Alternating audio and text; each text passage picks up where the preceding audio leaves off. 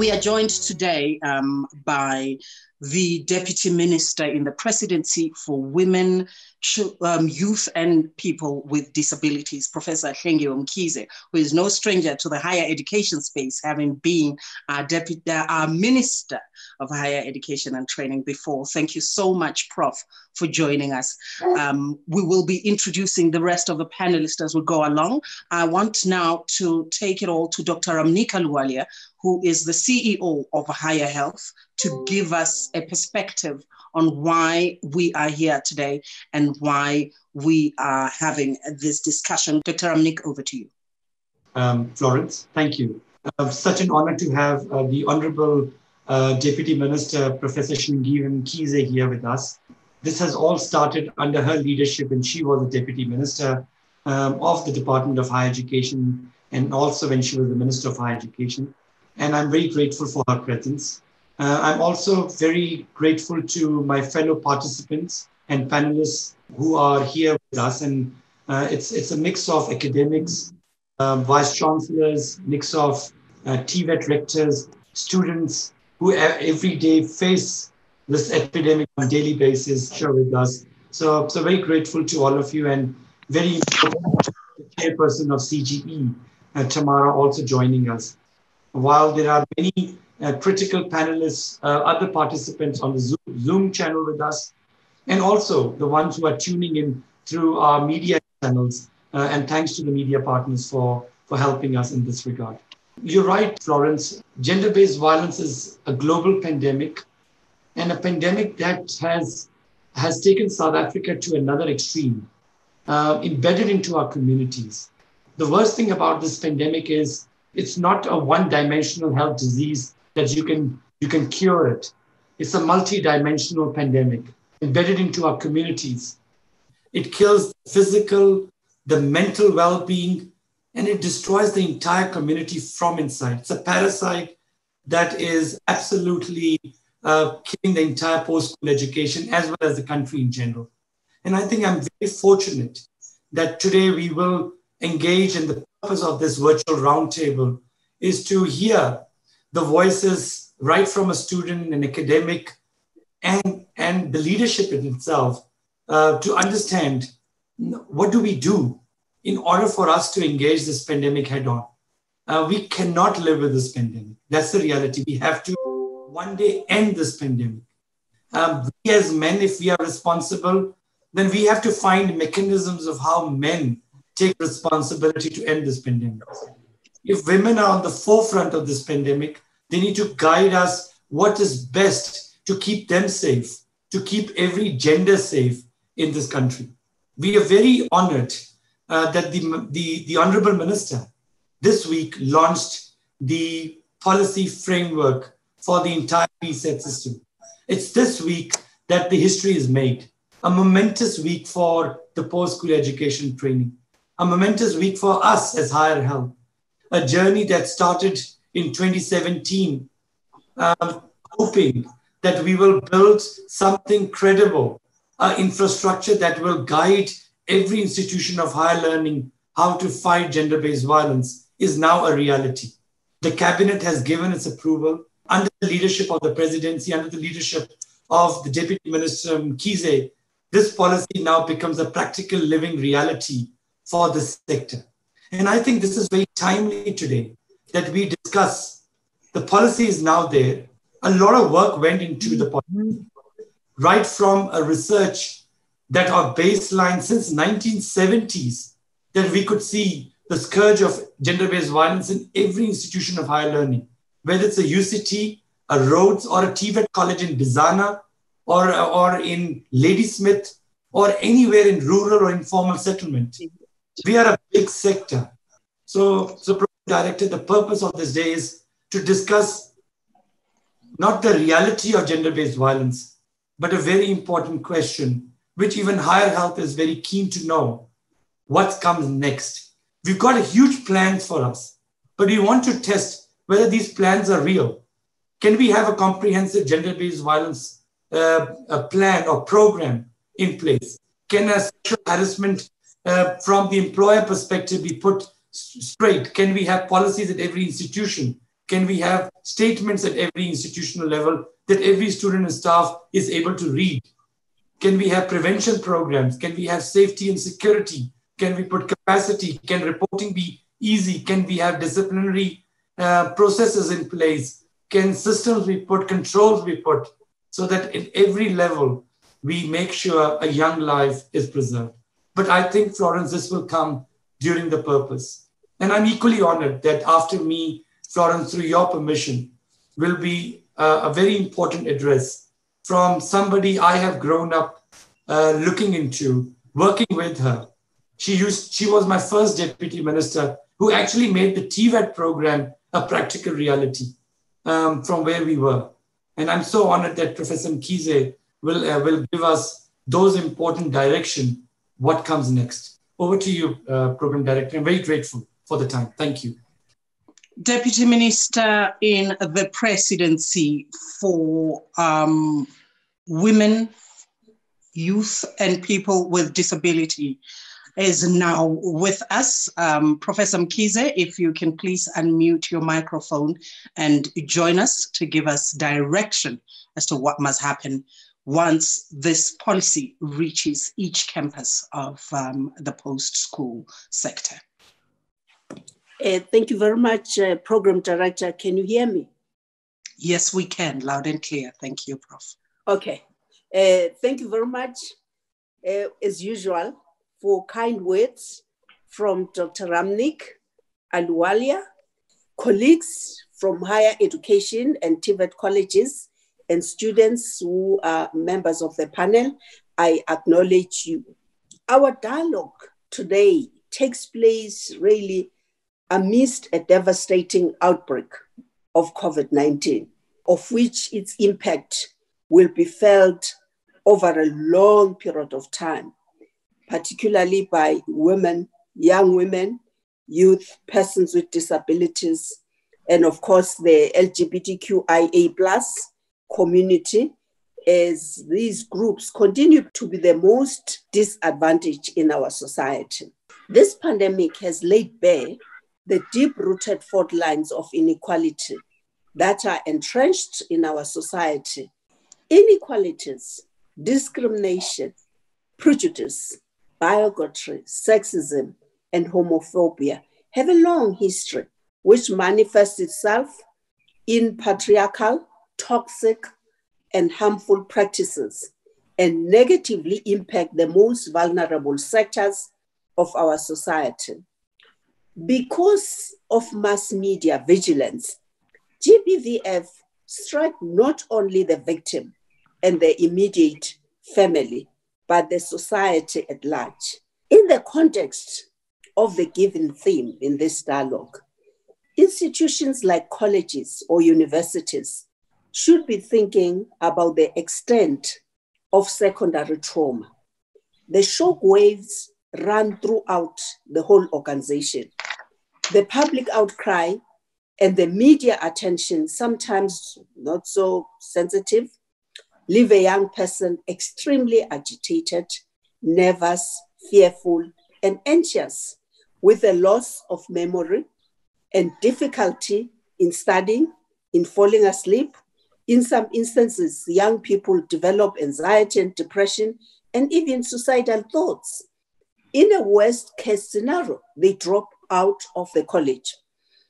On leaving home, many of our young people would already have been exposed to multi-forms of violation. So new forms of victimization away from home triggers off or re-traumatizes them, unfortunately, at the time when they are on their own. Before we started producing the kind of policy that we're gonna be unpacking, you'll find that a student will be afraid even to report a matter. There will be no mechanisms as to how to handle it.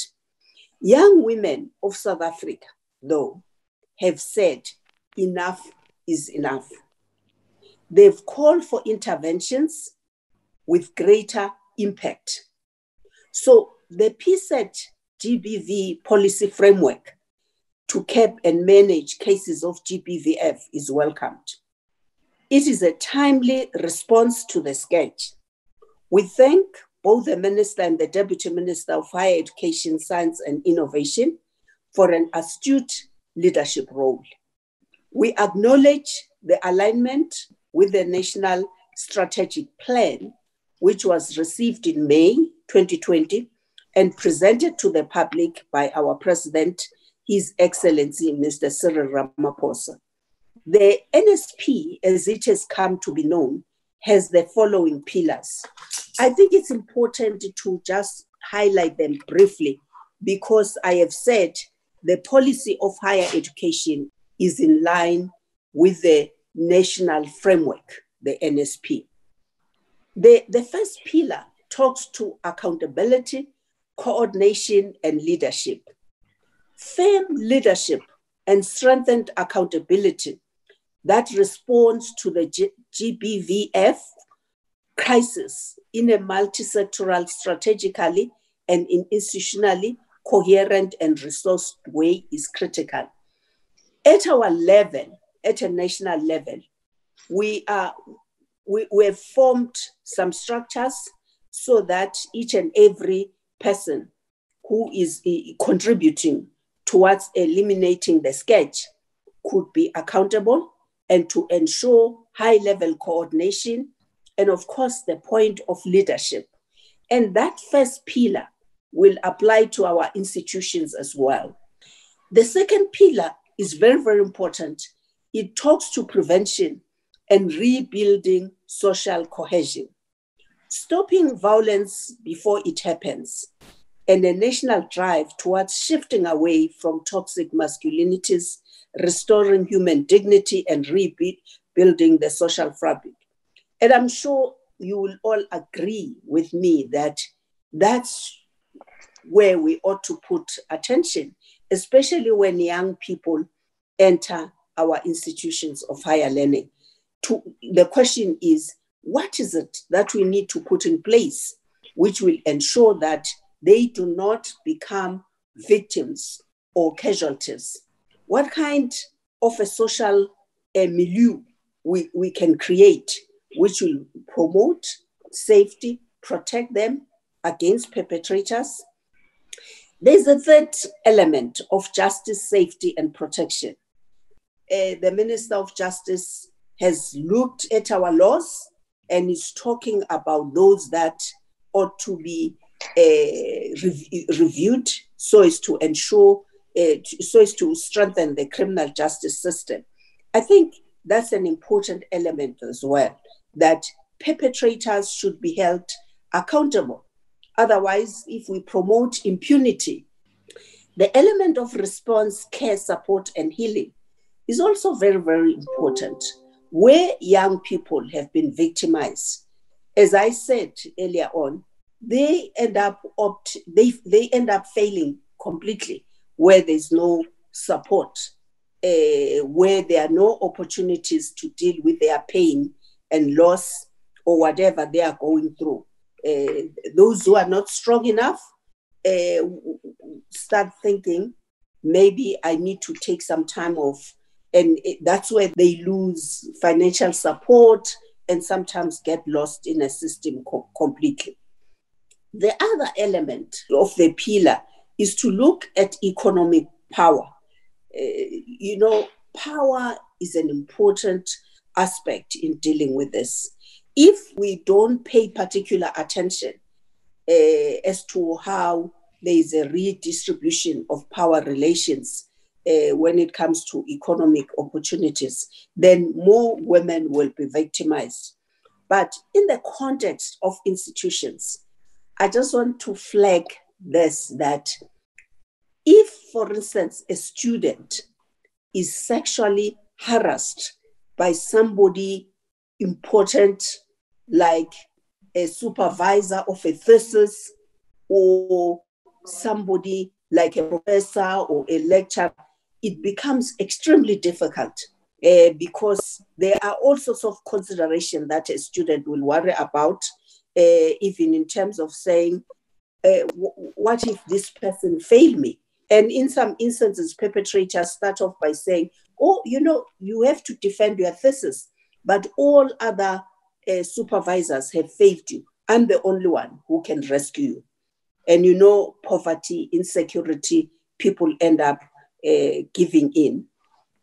The last point, which is relevant to institutions of higher learning, is a question of research and information management. Availability of gender-based violence and femicide information across different sectors is very, very important.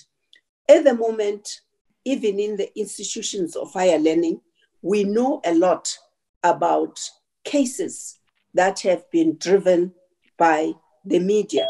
It will be important to continuously do research and be able to account in terms of who are people who get victimized, under what circumstances, who are perpetrators, and be transparent about it. In this age, we can even put it out there and talk about it openly and let perpetrators be known and limit their chances of taking positions of employment within a campus.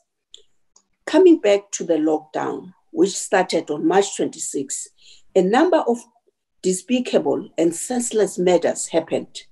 Women are facing a double pandemic, emanating from the fear of COVID-19, experiencing anxiety about the number of deaths that are reported on a daily basis, and in some instances, struggling with personal loss and grief. GBVF becomes an extra burden for women. Once we are victim-centered, mental health issues feature strongly, whether we are thinking about prevention programs or interventions within the criminal justice systems. Victims bear a burden of memory, and they suffer from immense pain, memory gaps, denials, and deliberate avoidance of reliving the experience. Hence, we have to mobilize resources and ensure that victims are cushioned. Participation of young male students in GBVF dialogues will enrich the implementation of the PSET GBV policy framework on the sketch. We're looking forward to a transformation value of the policy, hopefully increased funding of mental wellness and mental health programs on campus, improved infrastructure built, re-examination of modes of transport, especially for those who are residing off campus. When I talk infrastructure, it could be even just some lights between the university and where students attend, so as to make sure that they are safe. The United Nations emphasizes the importance of promotion and prevention. They advise that mental health promotion and prevention intervention should aim to strengthen individuals' capacity to regulate emotions, enhance alternatives to risk-taking behaviors like alcohol, substance abuse, build resilience into difficult situations and adversities, and promote supportive social environments and social networks. They further recommend that such programs require a multi-level approach with varied delivery platforms. Today, we are a technology-driven society, and I hope there'll be special platforms which will assist many young people who are under a threat and avoid the actual violation. It is our wish that our young people should be in the forefront when it comes to the implementation of the PSET GBV policy framework, so as to ensure that this generation eliminates all forms of GBVF in their lifetime. Thank you. Thank you very much, Minister. However, now I would like to ask our students who have their bit to share with us to please be prepared, and to anybody who is near them to offer them the requisite support. I would like us now to please welcome Lucy, and please take your space. Greetings to everyone. My name is Lucy, and I'm a student at the Central University of Technology, specifically at the Welkom campus. I'm a third-year student at doing BEd, EMS. Gender-based violence in and of itself is not something that necessarily just affects that one person that experiences it, but it also affects how that person interacts with people that they live with, people that they are in relationships or even in friendships with, right? So in essence, like Prof Mkhize has already highlighted on the issue that this has a ripple effect and does not necessarily just affect the one person who physically experienced the hand of GBVF, right? As an individual, my personal experience is twofold in that in 2014, I was a matriculant at Welkom High School, and on my way home on one afternoon after my debate practice, I bumped into some guy who needed direction somewhere, but because I was not from that neighborhood, I could not assist him. Me being oblivious to things, I just went along my way to on my way home. So this guy seemingly was following me on the way home, and I think we seem to be having technical problems there with Lucy. Back in 2018 February, I was on my way back from campus because I usually walk home because it's not like that big of a distance to walk home. And this was a route that I took every single day without having to worry about whether somebody's going to follow me or not. Because even with the experience that I had before then, I didn't go around looking at people thinking that they're these terrible monsters and they're out to hurt me. Even on that particular day, I didn't suspect that anything bad would happen because this was a route that I was familiar with. This was an activity that I did every single day going to and from campus. But unfortunately, even then, I don't know where this guy came from. I don't even remember him being anywhere along the route. And he too raped me. And even then, I did the same thing that I did the last time. I got up and I dusted myself off and I kept walking home. When I got home, I remember I didn't even tell my brother that this had happened. I only told him, I think, the day afterwards. And I remember how it was difficult for me to tell him because even when something that bad happens to you, you still want to sort of protect the people that you care about. You don't want them to feel the hurt that you feel. And that's how I felt. So I had to tell my brother, and the reason why it was easier to talk to him about it was because he's a cop. So I figured he will give me a very rational and very logical way to get about doing things, what my next step should be, because that's the type of person that I am. I try to rationalize and I try to make everything as logical as possible. I don't really want to fall into the idea of emotions too much. So I managed to tell him, and he had to call my mom and tell my mom that this had happened, which was something that I didn't want him to do because at the end, I know that it was going to break her. And I didn't want that. I always wanted to protect my mom, even if it meant suffering on my own. And I think that also is part of the problem, that as individuals we become so obsessed with trying to protect other people, even when we're hurting, that it becomes difficult for us to talk about things and talk about things that need to be said, things that need to be known, things that need to be dealt with immediately, because if I don't do something about it, it's going to happen to somebody else.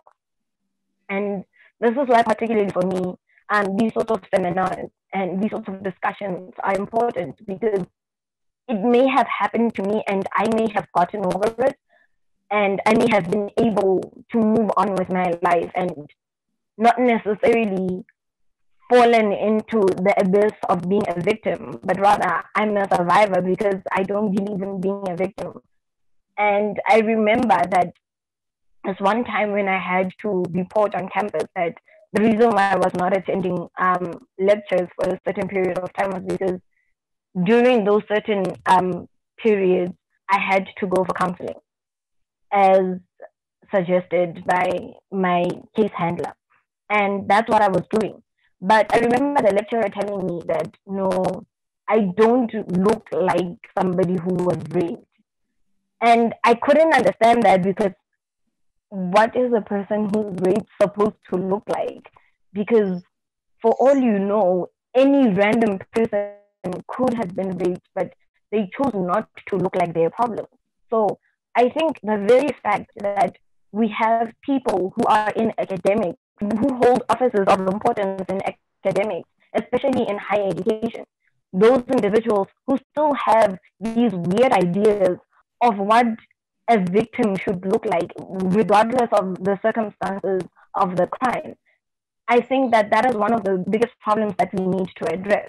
And we think, what I also think is that even if we're going to have these frameworks and these laws and these policies that are put into place, what's important, as much as government could put pen on paper and make a document that suggests what we ought to do, we don't think that we actively achieve that if nobody, specifically the individuals in the public, specifically the individuals who enable this sort of behavior to continue, we don't think if those people don't change how they view themselves and how they view certain situations, that we will actively get the change that we want. Because ultimately, we can talk all we want.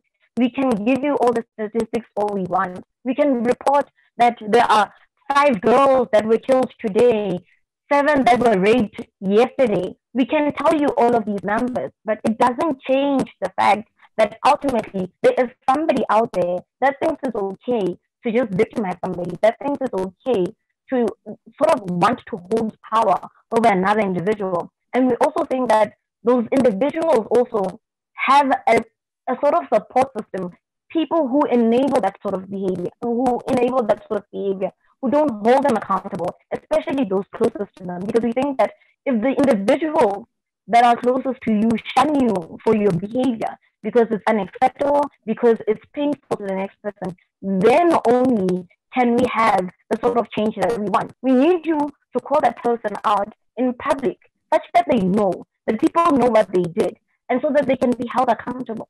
Because without accountability, then this whole process, we can have frameworks, we can have all these policies and all these laws that don't necessarily achieve what we want at the end. I'm not the problem. I can tell you what happened to me. I'm not the problem. The problem is the people that decide it's okay to just rape somebody. It's okay to take somebody else's child's life. People who think it's okay to hurt the next person.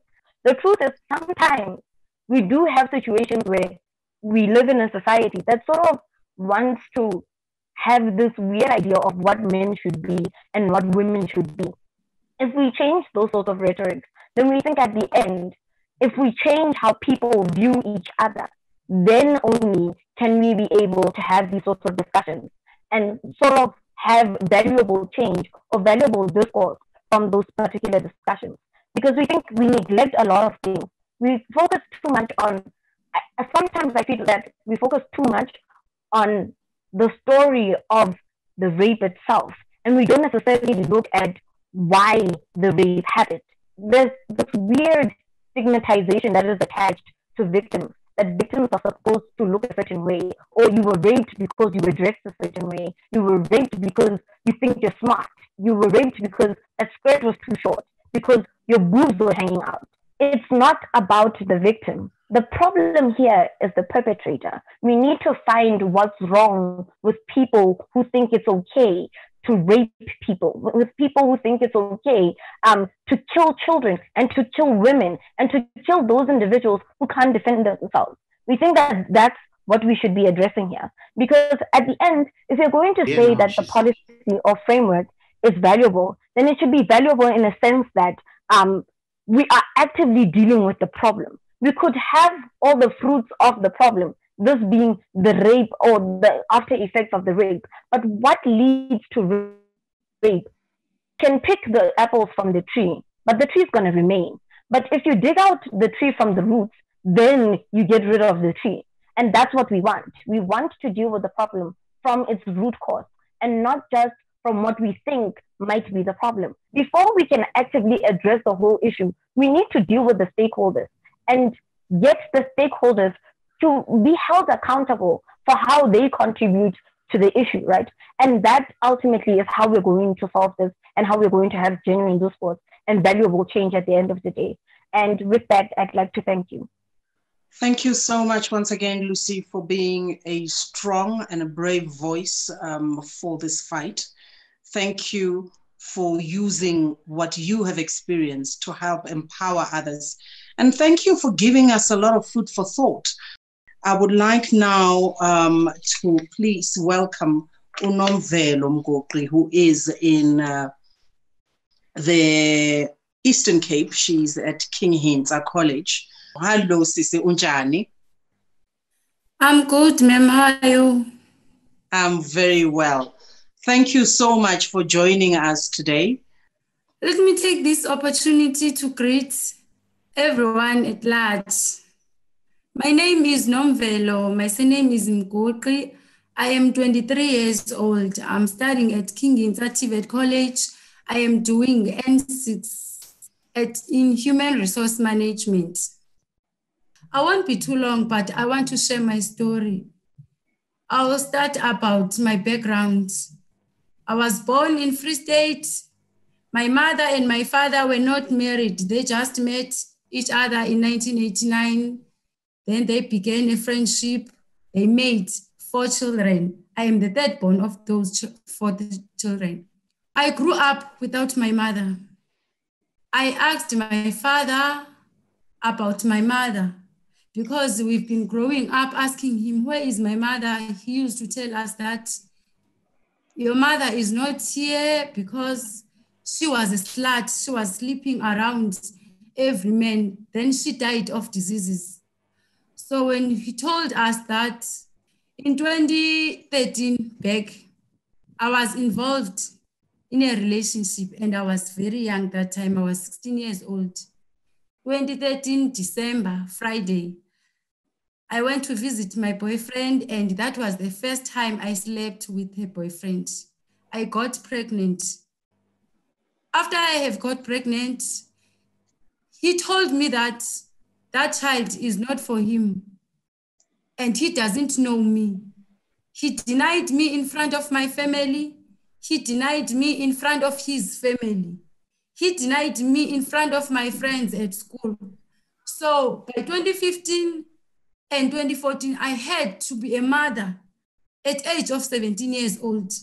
Remember, I grew up without my mom and I knew nothing about love.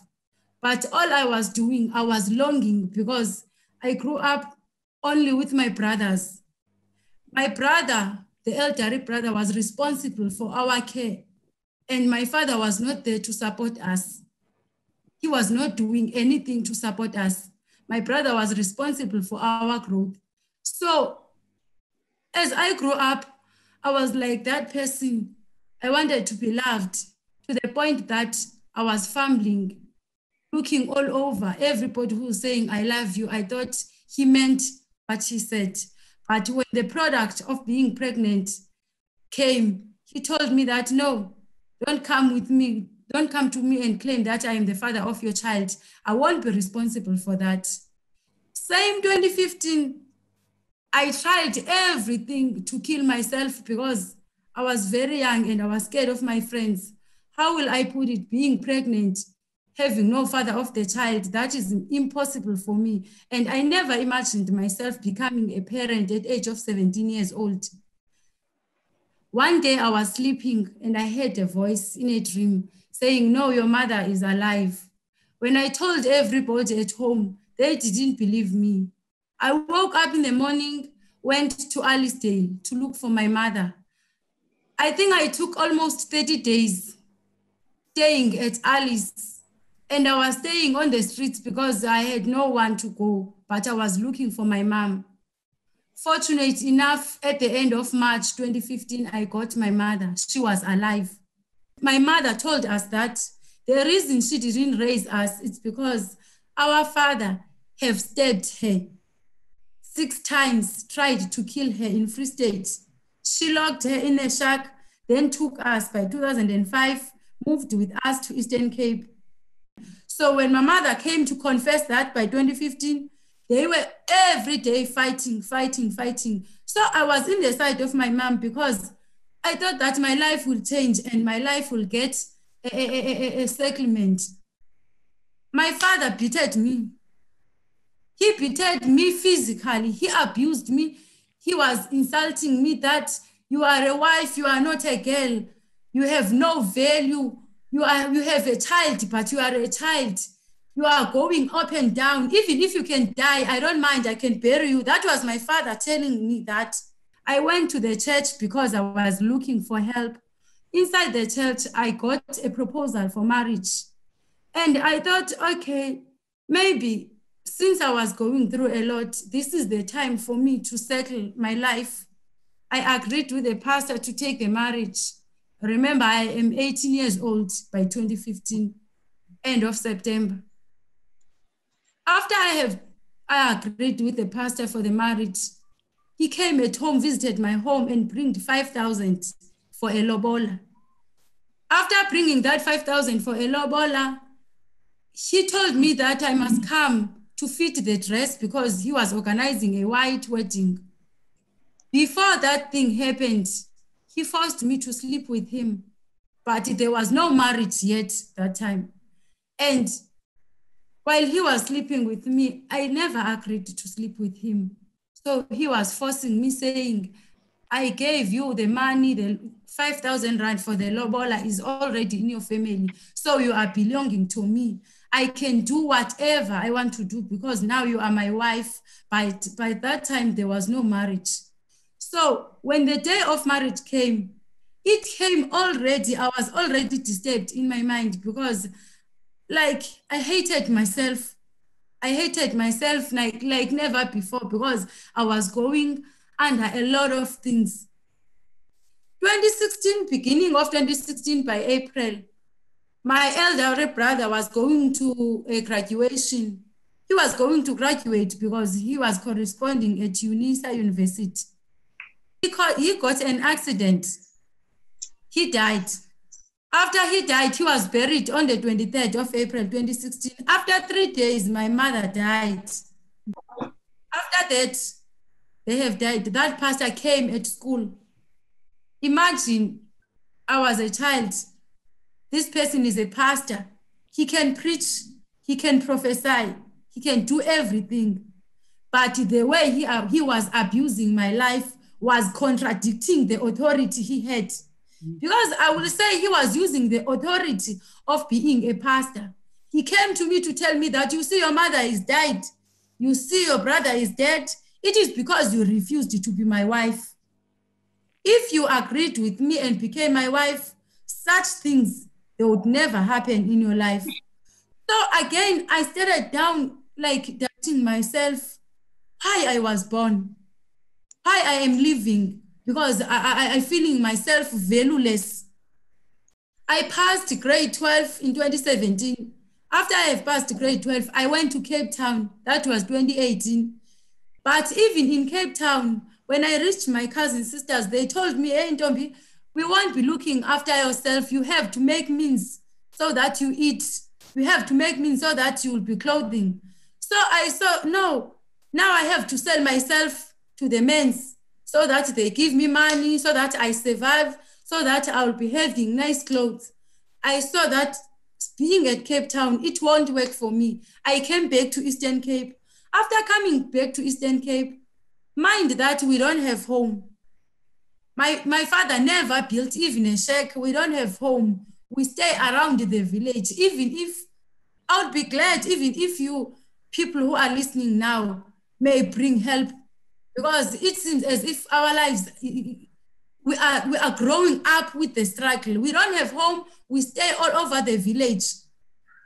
I don't know the mercy of government saying all children who are struggling have to get the laptops, have to be the NSFAS beneficiaries. I made the application several times. I don't have NSFAS. Even in the community, I have no say. In the people of my age, I have no say, because in my institution at Willowvale campus, there are people there who know that I don't have home. So I am the president of the campus in SRC. Sometimes it becomes difficult for me to address the students, because between those students, some of them, they know my background. They know that I don't have home. They know that I was once raped. They know that I have a kid at an early age. So it's not an easy job to be in the SRC after going through a lot. I need help, a serious help. Even now, I don't know what to say, because everything that government is claiming to send for the people out there in the communities, it just ends in the capital cities or in the towns. About us in the villages, they forget. I plead you, I need help about my situation, because sometimes I'm feeling like killing myself now and again, but I have a child. So if I kill myself, I have to kill myself and kill my child. That won't happen. I have my young sister. She's suffering from a chronic illness. I can't mention her chronic illness. I have to support her. But how do I support her? Because I have nothing. I myself, my alone. My brother is eating every kind of drug, is using every kind of drug. So I want government to outline the sentence of poverty, because at some point the poverty is the weapon that drives us as young people into the desperation. Once you become hungry, immediately you become hungry. Even if you stay in capital town or you stay in the village, hungry is the same. Once you become hungry, you change the way you see things. You change the way you think. You change the way you start to see, to view the community, to view people, because you develop the negative attitude. Other people end up being prostitutes. Other people, they end up becoming thieves. They steal, not because it's their motive to steal, but the hungriness drives them to do negative things. So I'm living life of mercy, and not just me. I'm counseling other students at school, because as much as my situation is worse, other people, when they look at me, they saw a better person. Because when I walk, I tell myself that I am me, Nomvelo, and I love myself. I am proud of myself. I won't sacrifice the dignity that is left for myself just because I know that I have gone through a lot. When I went to Cape Town, the other guy said, I will offer you a job, but you have to give me something in return. I asked him, what will I give you? Because I'm here longing for money. I will work for you, then you'll pay me. He told me, no, you must visit me in my room before you get this job. Bring the CV and bring yourself so that we hire you. I had grade 12 that time. I said, no, I must go to Eastern Cape. Life out there, it's not easy. It's not easy for people who are educated, because even if you've got the matric, you've got the certificate, I have to sacrifice with myself. What if that person is positive, HIV positive?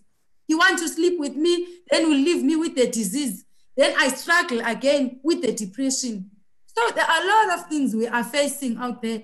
There are a lot of things. And as for my life, I can talk the whole day because I have been through a lot. But for now, I think I have to stop here, because this thing of my background, it hurts me.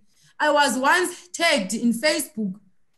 The other child used to stay in my community, tagged me on Facebook and talk about what I am saying now on Facebook. I didn't give her the right to share my life in Facebook, but she did that. And again, I tried to kill myself, because at times I feel like everybody is looking at me because there's something these people, they know about me. Sometimes I lose focus. I pass with distinctions. I don't know how is it happening, because I'm dealing with a lot, but there is only one person who is making me stronger and stronger every day, my spiritual mother. She is there for me, always telling me that, Ntombi, I love you. That is what I was looking for from my growth. So I think for now I must stop there. Thank you. Ndiyabulela kakhulu Ntombi. Thank you for being the brave young woman that you are. And I am truly sorry that we have let you down. Society keeps letting you down over and over again. I'm aware that there's a team from the Deputy Minister's office here on the DHET side. I think your NSFAS issues can be immediately taken care of. Whew. Deputy Minister Mkhize, I think this is one for you to note because interventions are needed for Nomvelo immediately. It's not something we can wait to say we will see what can happen in the next month. It will be very important that somehow a team reaches out and finds her and gives her the assistance that she and her siblings need during this time and moving forward. Thank you very much, Nomvelo. Ndiyabulela kakhulu that you've taken time and agreed to share a truly heart-wrenching story, but here you are, still standing. Continue to be strong, and it is up to us then to make sure that we don't let you down beyond this webinar, that the right help that you're crying out for gets afforded to you. Enkosi. With that, I'm going to give time to the chairperson of the Commission for Gender Equality, Ms. Tamara Matebula. Thank you, Program Director. It's very difficult to speak after the two powerful young women that are still standing strong after their life, experiences. And I must say that perhaps from the Commission for Gender Equality, these are some of the issues that we deal with them on daily basis.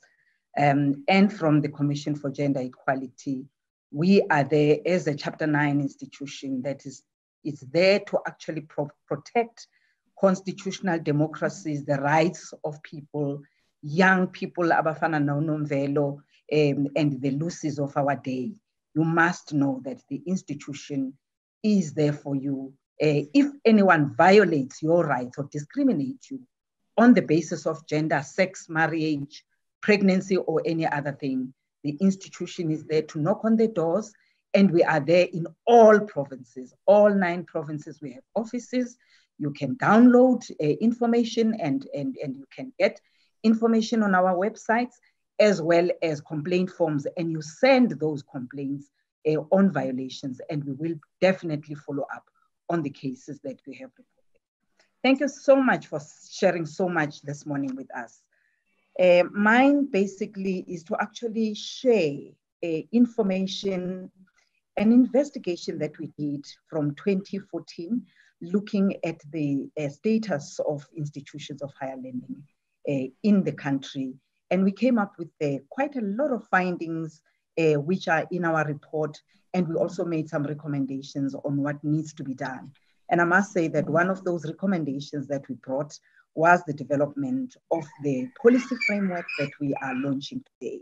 And we are quite excited, and this is an exciting time for the Commission to actually see that one of our recommendations has actually been realized by the institutions, and we will be there just to make sure that we monitor its implementation.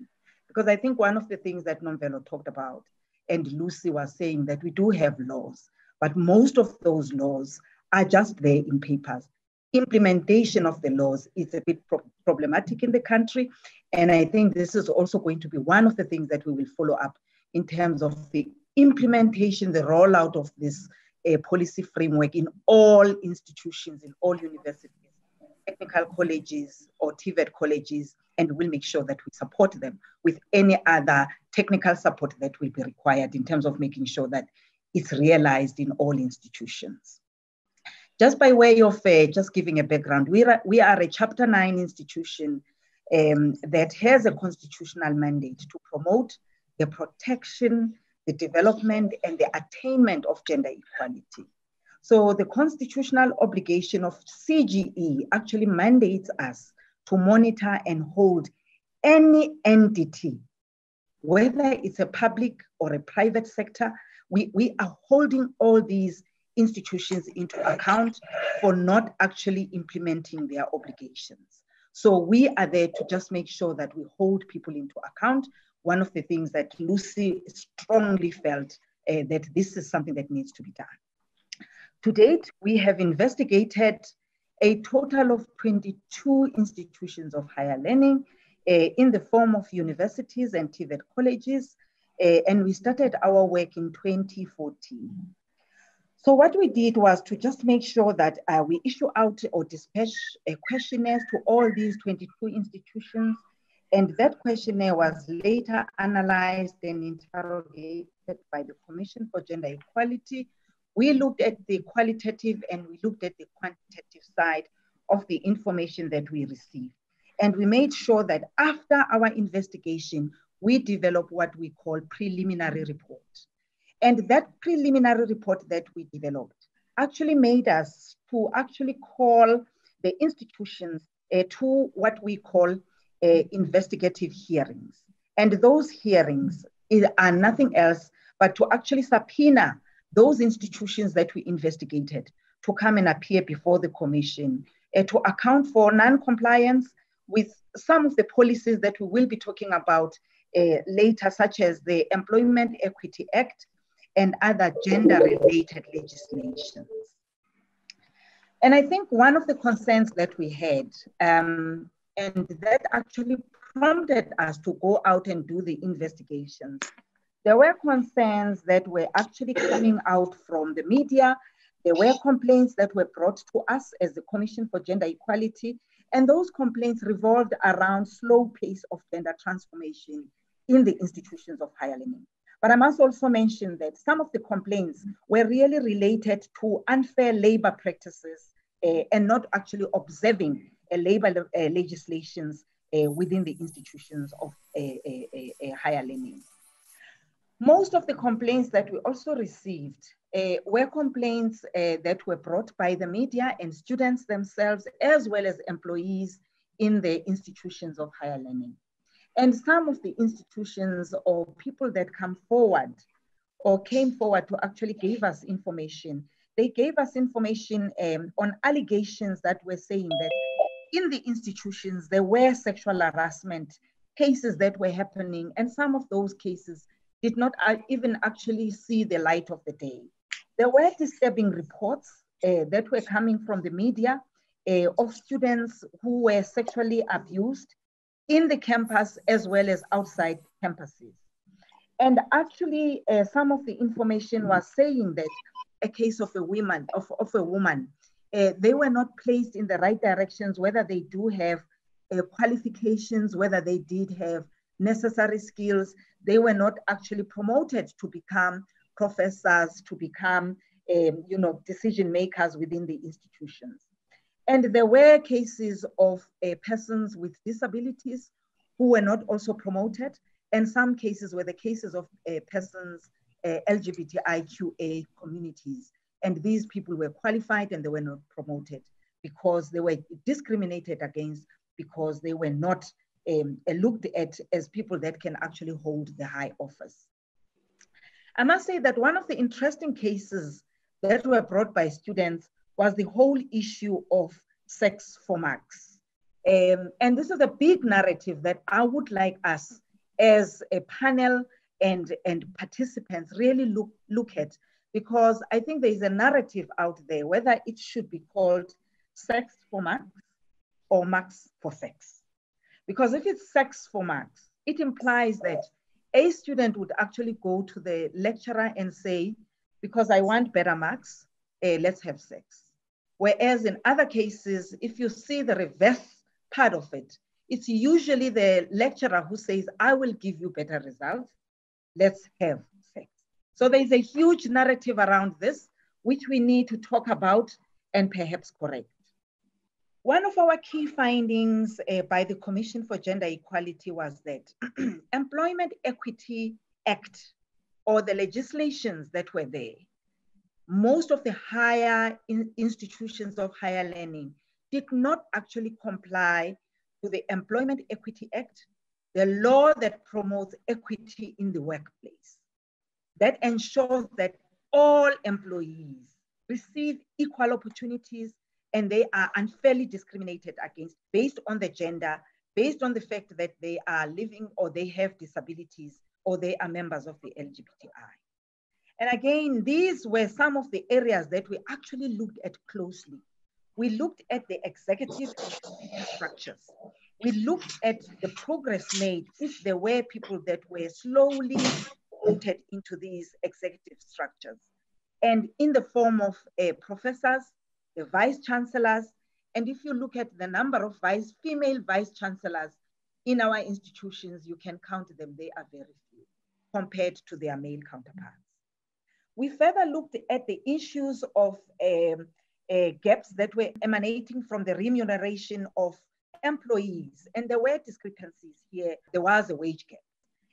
And for the same work that they are doing, for the same number of hours that they are doing, and for the same kind of occupied kind of skills and experiences, female professors were paid less than the male professors.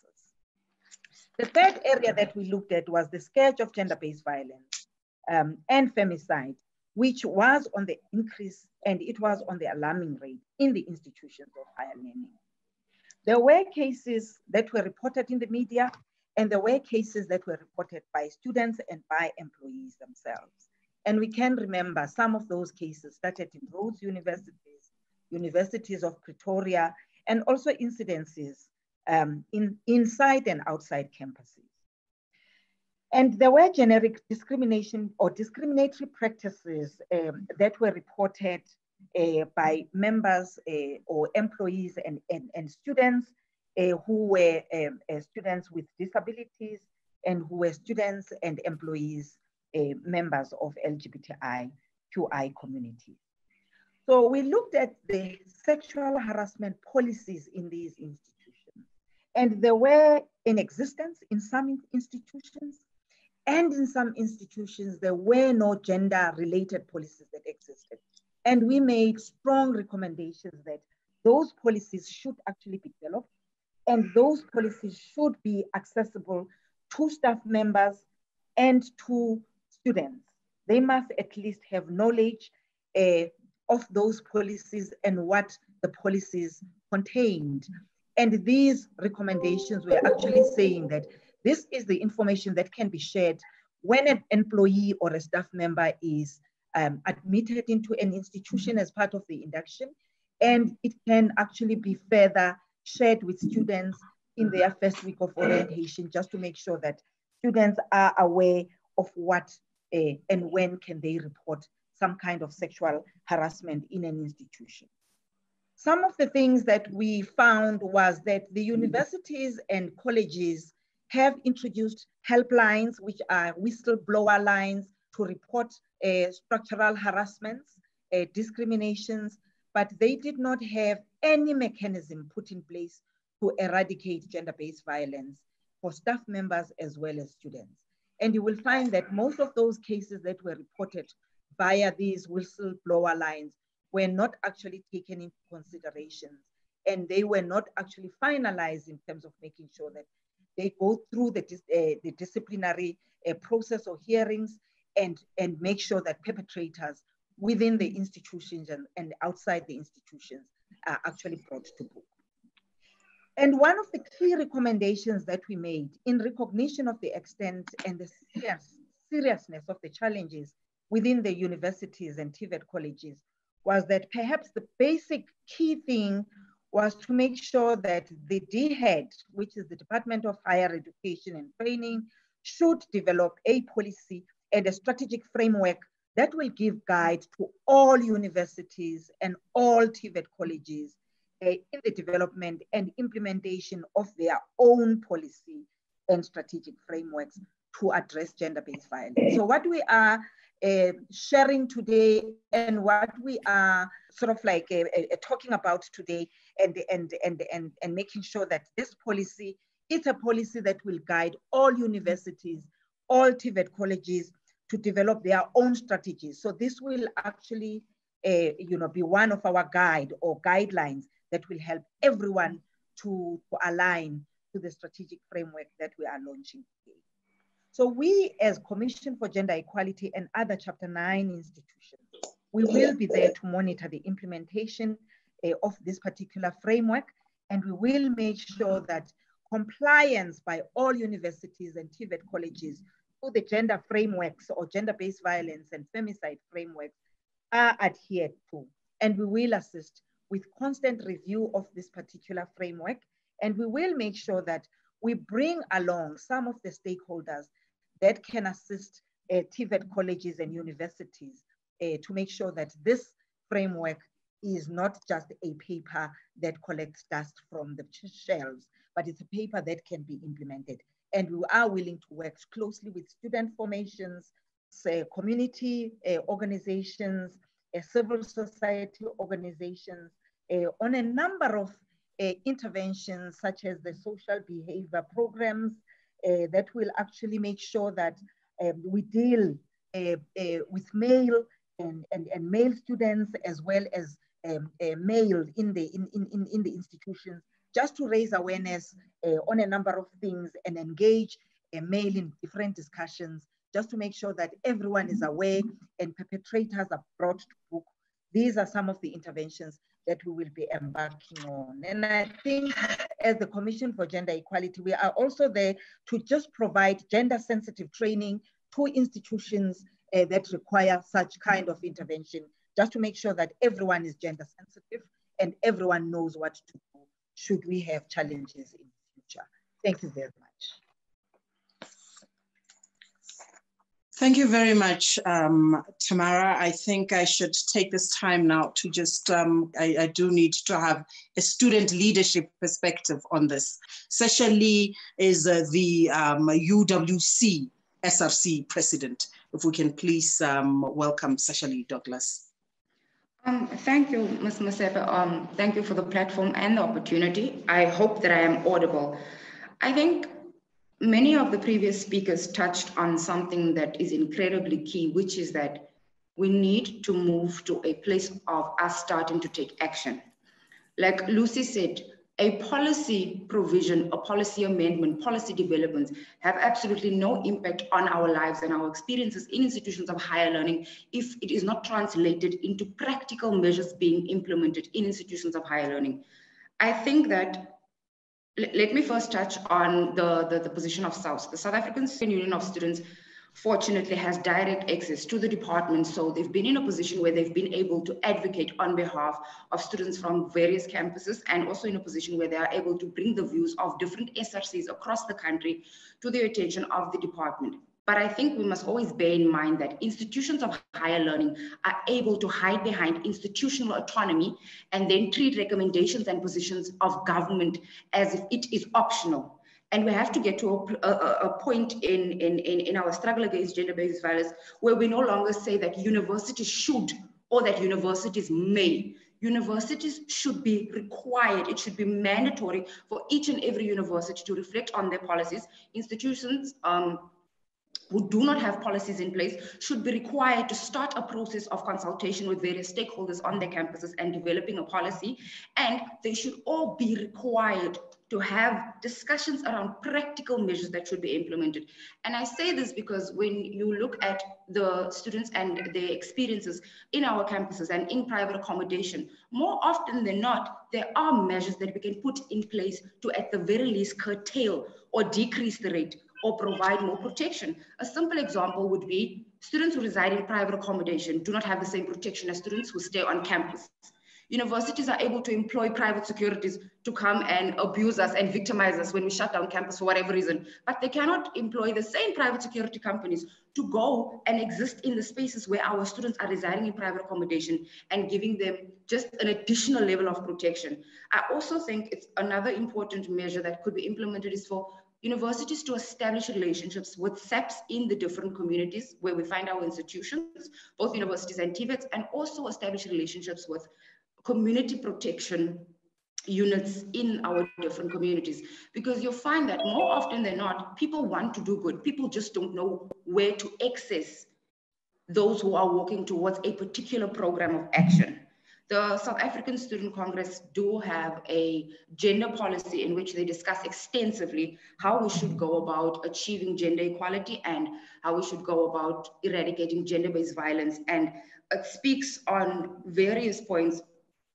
But I think the one thing that I do wish to highlight is the policy itself speaks of the establishment of a national gender unit would ensure that the gender and safety officers on campuses across the country and the gender officer of the students' union itself have a direct link between the upper structure and the students on our campuses. And this would ensure that there's a line of communication, because unfortunately, at this moment in time, you find that the information that the department has access to mainly comes from institutions themselves. And institutions rely solely on what is reported to them as opposed to the lived experiences of our students, because it is a fact to say that we have not created an environment that is safe enough for each and every person that is a survivor of a form of violence to speak up. So if we establish a link where student leaders can have access to the department directly, I think we would start seeing that the situation is way bigger than we think. For UWC, for example, to say we have no reported cases, it's fine because there are no reported cases, because UWC has failed to create an environment where students can come and report. And in the off chance that they do report, we are faced with having to deal with misogyny. We are faced with having to deal with internal processes that seek to protect institutions. And I think it's important to understand that policies alone will not give us the kind of progress that we need. The document that we are speaking of today says that between 2016 and 2020, WITS, UP, Rhodes, UCT had protests. These are all institutions with existing policies. UWC had a policy amendment in 2016. In 2019, September, we once again had to submit a memorandum of demands on the practical implementation of solutions that we need on our campuses. So the department, I think, must make sure that they make it clear to universities that you are not being asked to do anyone any favors. You are being asked to uphold the laws of this country. You are being asked to uphold a person's constitutional right to life, your constitutional right to freedom, your constitutional right to security of the person. And make sure that once we have given them this guideline, which I genuinely hope will at least fast track towards getting us to the progress that we want, I hope that we must attach a consequence for failure to comply with this document. It cannot be sufficient that we say, this is our recommendation, and when institutions fail, there is no consequences while they continue to be funded by the department, while they continue to rely on student leaders to do ABCDE, while they continue to conduct themselves as if institutions operate outside of society at large. The last point that I do wish to make is COVID-19 has shown us many things, but I think one of the greatest lessons that we should take from it is that government, institutions of higher learning, and any other departments are exceedingly capable of addressing issues when they want to. And I say this to say that how well we are able to address this issue depends on the urgency that we attach to gender-based violence itself. We've been speaking about this for the last 5 years. Students across the country have been marching since the first Fees Must Fall movement up until 2020.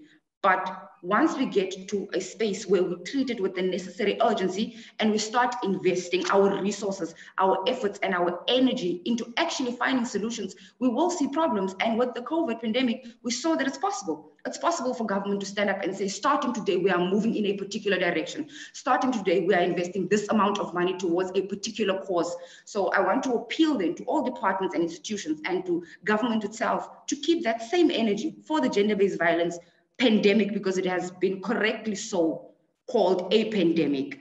Thank you.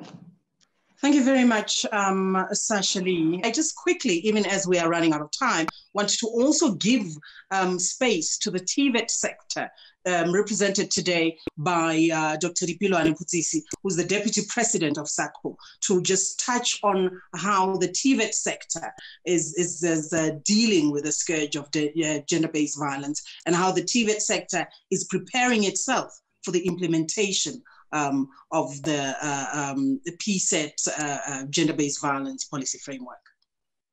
Good morning, everyone, and thanks, Florence, for the opportunity. Indeed, these are challenging times, and we find ourselves compelled to move from our comfort zones and deliver as per the needs of our clientele. Let me first acknowledge the speech given by Nomvelo and Lucy. These are women of character, women of integrity. You stood the test of times. You were tested beyond measure, but you are still standing. I also want to acknowledge Ntabiseng Rampai, Nombuyiselo Chelake, Naledi Litoba, Sharon Vuyelwa, Precious Ramabulan. Those are women whose lives were lost in our sector. These are people that went through unfairness in the system. But they have proved beyond measure that their souls will never be forgotten. In 2016, the South African higher education institutions were confronted with numerous protest actions against sexual violence and gender-based violence to the attention of media and South African public at large.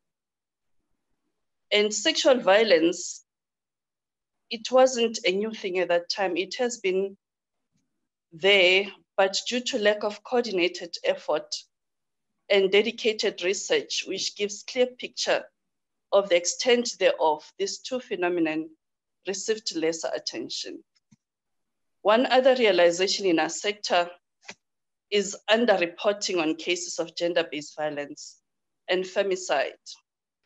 And this underreporting comes as a result of different interpretations and understandings that go with people within the sector.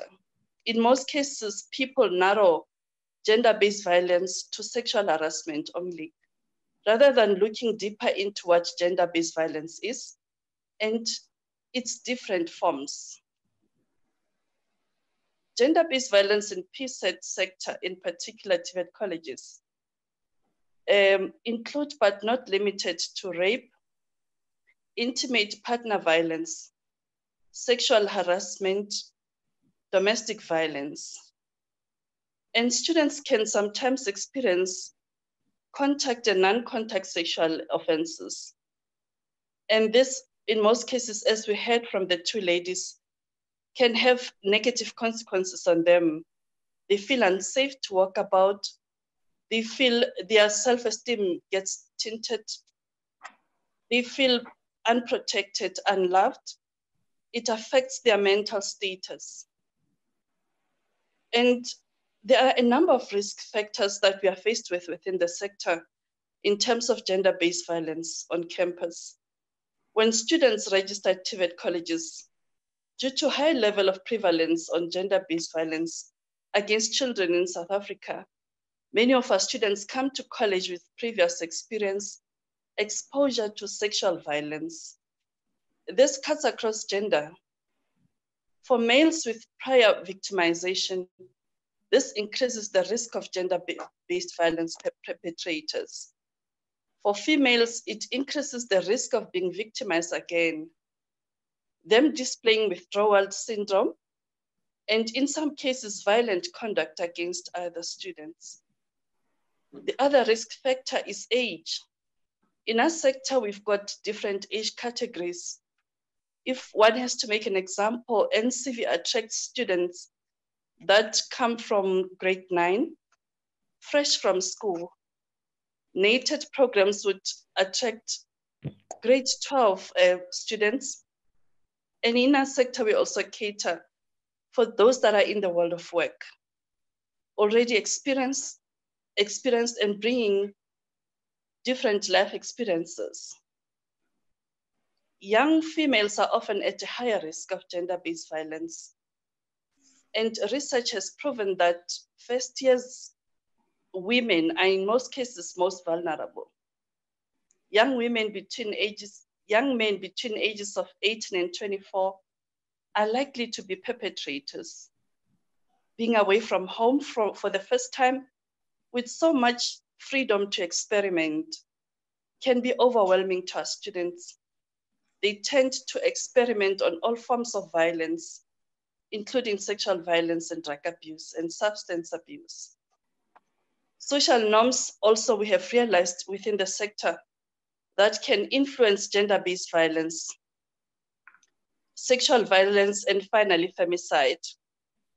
To cite but a few, things like male superiority, sexual entitlement can exacerbate gender-based violence. Institutional culture also has a likelihood of encouraging gender-based violence occurring at campuses.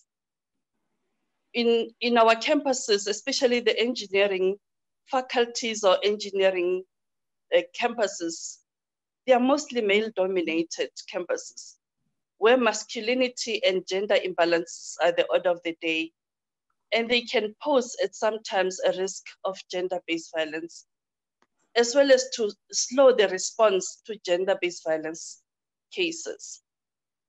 In such cases, gender imbalances need attention right from the point of entry.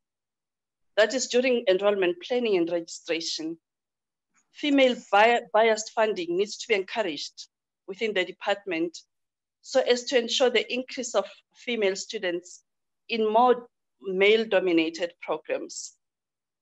One other risk that we have identified within our sector is lack of awareness programs, which also have a likelihood of gender-based violence increasing among staff and students. There's likelihood that reporting such incidents would be perceived as a taboo, and that promotes poor or reporting for cases that are taking place at our institutions.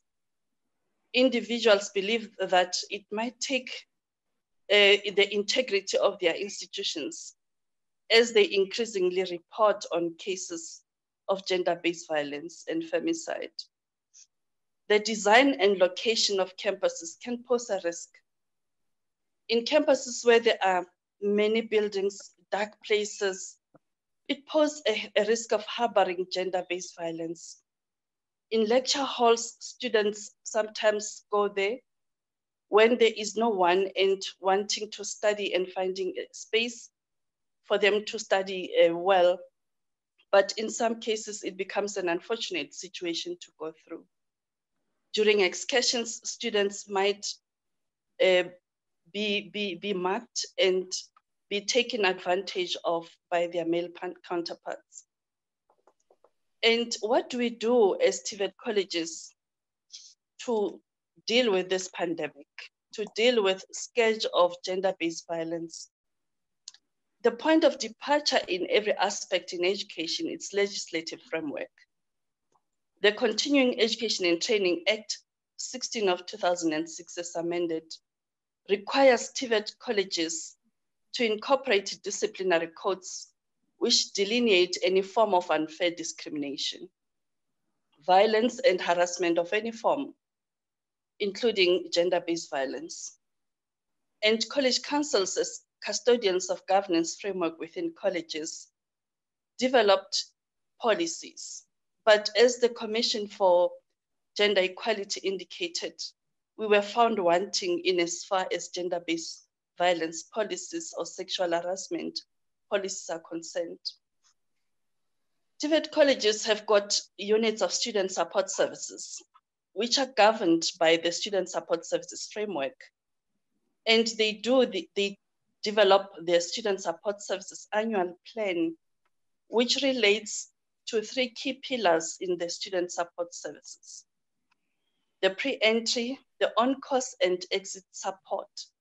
During pre-entry, we have contracting and code of conduct, which most of our students get trained on upon registration. It details all forms of violence, drug abuse and substance abuse, and zero tolerance to it. Students are workshopped and guided on the contents thereof, for them to be able to know what is acceptable within our institutions. In terms of on-course support, among others, we have talks on life skills and counseling services, academic support, as well as personal support. In the annual plan for student support services, In order for us to improve chances of academic success and improve on the integrity of young women and men who are in our institutions, we have to look at their well-being. In most cases, TVET colleges are confronted with a challenge of students with a big age difference and coming from different social backgrounds. As I indicated earlier, that in our programs would attract students of different ages. This poses a challenge for a very young girl who is inexperienced and overwhelmed by the situation that she finds herself in within the institution to cope with the challenges that she's faced with. And as colleges, we have to put systems in place to be able to deal with this scourge and the pandemic. SRCs are an integral part of student life and is a critical cooperative governance partner in a college. SRCs are therefore there to enhance student life on campuses, and they are there to empower and invest in people and make gender equality and equity part and parcel of their constitutions. I earlier on made reference to pre-entry support. Most colleges do have that, but like all other policies, as indicated earlier, the success of any policy or guidelines or any system depends on the people behind it. Pre-entry support is a procedural information session which strives towards students' academic and social integration at the college. It is there to enable students to deal with the transition from previous experience to a TVET college environment. But in the absence of such a structured program, students take longer to adapt they tend to become withdrawn. They fail to cope and become victims of manipulation and violence, gender-based violence included. Over and above orientation and induction, colleges have peer mentorship programs, which assist in academic and social integration at our colleges. As part of on-course support, personal support is also provided. It empowers students' self-esteem, and we use group activities and other activities as coping mechanisms for students to face life challenges. There's counseling and referrals at TVET colleges that we are using to support our students. And we also have got provision of life skills programs that we are implementing to support students. Student health and wellness programs where higher health plays a prominent role. And we've also have got provision of primary healthcare services to students. And we have established partnerships with various stakeholders, such as the Department of Social Development, the SAPS, and other NGOs to support students. And these colleges participate in high health activations programs as part of other mechanisms to strengthen support base for students. Yes, there's still a lot of work to be done to initiate programs that address the scourge of gender-based violence and to support victims, including perpetrators, and to establish campus resident safety committees and early alert systems to report incidents. Program director, let me pause and indicate that we are already communicating a SACPO to address the issues of students like Nomvelo who are going through tough times. And I think it is calling upon us as leadership to hold hands with the student leadership.